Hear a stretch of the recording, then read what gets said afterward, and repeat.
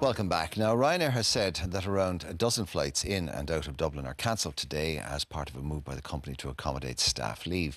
The Commission for Aviation Regulation has said that the airline will have to pay compensation to passengers whose flights have been cancelled with less than 2 weeks' notice. Joining me with that story and others making news this morning are Group Political Editor for Independent News and Media, Kevin Doyle, and Director of the Irish Academy of Public Relations, Ellen Gunning. Good morning to you both. Good morning.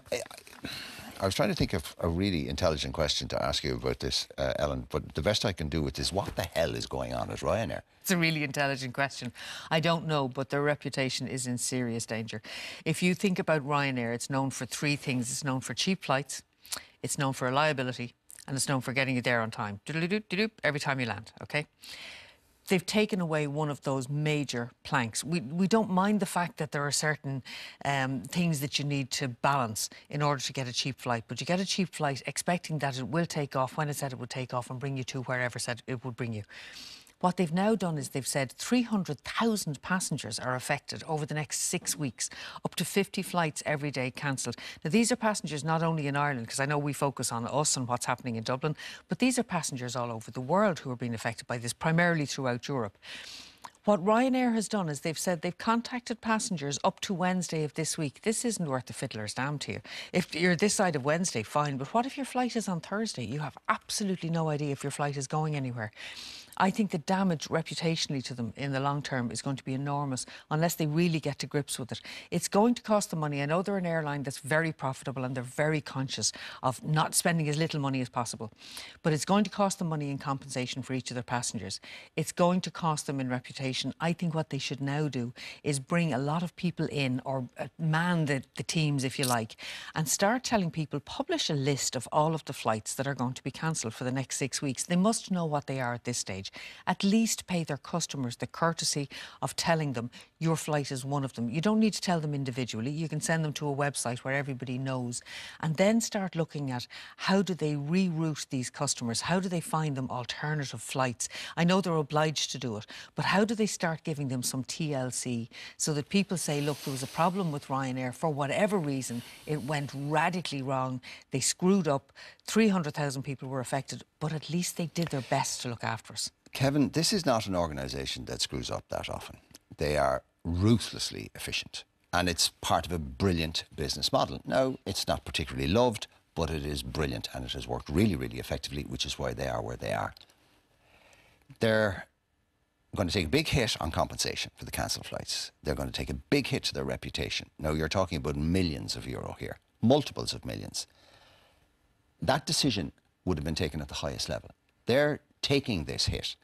The cynic in me asks, why? Is there something else bigger that we don't know about? Yeah, it's kind of like Ellen was looking at it from the PR side of thing. I'd put the journalistic hat on it and go, we're only scratching the surface here, because for Michael O'Leary and the guys at the top of Ryanair to make this decision, which is so detrimental, you wonder, what was the alternative? Well, if this is damage limitation, how potentially bad was the damage? That's the question. What was the alternative to actually doing this? And the Indo does scratch at that this morning with this idea that 140 pilots have been lost over recent months or years.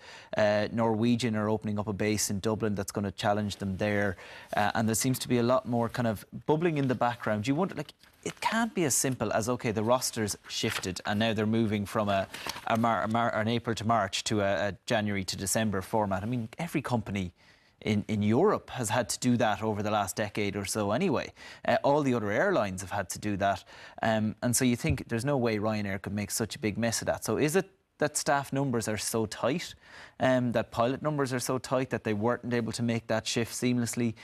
But they've had so much warning to do that. So you really wonder, it's not... And in terms of EU regulation, they are one of the most active legally. They are constantly, they're in notice commission all the time. They have a department in Ryanair that does nothing else except deal with this. So they would have known about the legal implications. Well, Michael O'Leary has made himself a Brexit expert.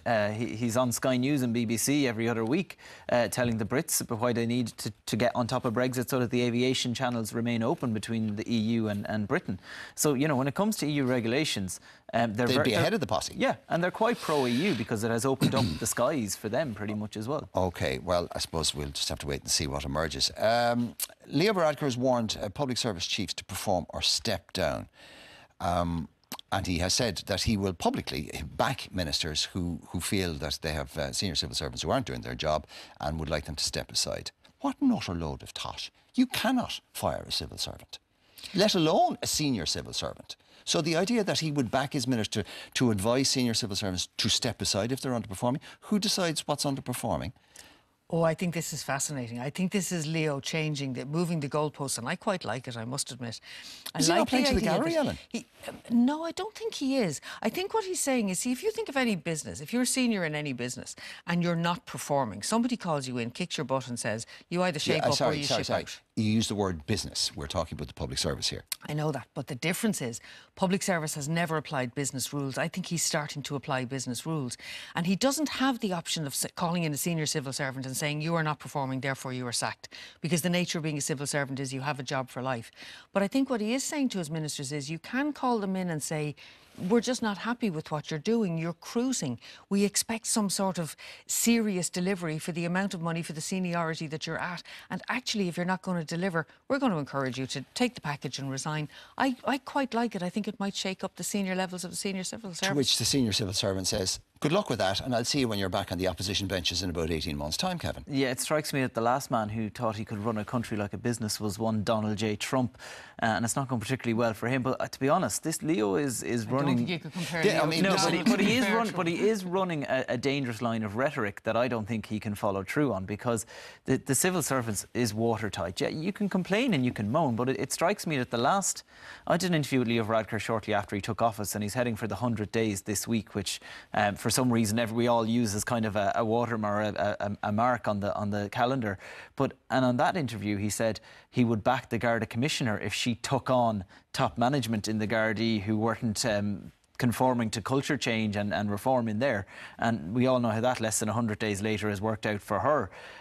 So it strikes me that it's a lot of talk. It sounds good. I can't see it happening. Well, I'm inclined to agree with Mark on this one. When you dig into it, he stressed that he wasn't threatening to sack public staff, but rather he was going to ask them to step down with their pensions intact and an exit package. So, OK, it's a golden handshake for the dead wood. You reward the mediocre. How do we fund it? You reward the mediocre. Exactly. And where does the money come from? But you're moving them out of the way. They would be entitled to it anyway, presumably. They could actually take advantage of these packages. And what he's saying is, we're going to encourage you to take it much faster because you're really not contributing. I think if I was a senior civil servant, I would want to go with people saying he or she did a good job rather than I took the money and left. OK. Speaking of spin and... You're so cynical, Mark. I'm just wondering, we're told that there will be a Fianna Fáil thinking this morning where top of their agenda will be things like Brexit and the housing problem and all the rest of it. I would have thought the top of their agenda will be how the hell did Leo get 8 points ahead of us in the opinion polls, and if he gets to 35 or 36 he can make a run for it, and he'll probably get there without any support or supply and whatever they call that arrangement. Yeah, I'm hitting the road to Longford after I get off this couch. It's of course we had the Fine Gael one last week, got loads of publicity. Fianna Fáil tend to be a bit more low-key with their thinkings nowadays, so they're only even having a one-day event down in Longford. But you're right, I mean, housing and Brexit will be the two top issues, because housing is the one issue, well, health as well to some extent, but housing has become the issue that they can kick the government on. It's the one that Leo Varadkar is really struggling with. So that will be top of the agenda, but in the context of how Fianna Fáil can use that to try and get back in the opinion polls. The Leo bounce perhaps was a little bit delayed, and that might be the argument. And you will hear Micheál Martin is out talking to the media around midday, and I can tell you exactly what he'll say now, which is that opinion polls mean nothing. For the last election, I told you they were all wrong. You told me I was on the way out, and Fianna Fáil bounced back in that election from where they were at in 2011.